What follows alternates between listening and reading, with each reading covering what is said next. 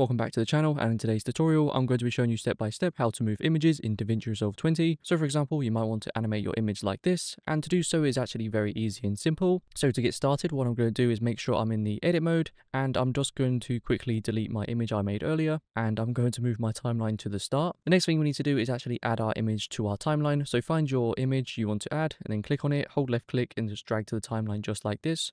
Now you can move this wherever you want. The next thing we need to do is move our timeline to the start of the video. And as you can see right now, the image is a little bit too big on the screen. Now I want to make this a little bit smaller. To do so is very easy.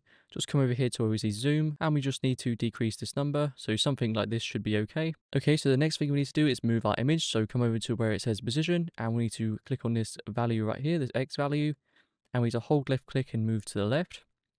So we go all the way to the left just like this, so it's off the screen. And the next thing we need to do from here is come over here to where we see this little keyframe button, click on this, and this has basically added a keyframe.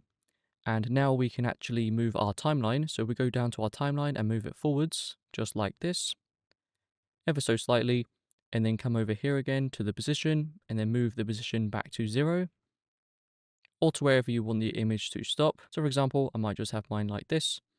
And now if I move my timeline back to the start and click play, you can see the image moves in nicely. Now what you might want to do is also adjust the speed. To do so is very easy. Just come over here to where we see this keyframes, click on this, and here is basically opened a keyframe menu, so we can change the speed of our keyframes. So if we hold left click and then drag, we can see we created this little box, and if we let go, you can see these keyframes are highlighted. You can see this little orange outline. So if we click on this, we can actually move these left or right. If we move it to the right, it will slow down our animation.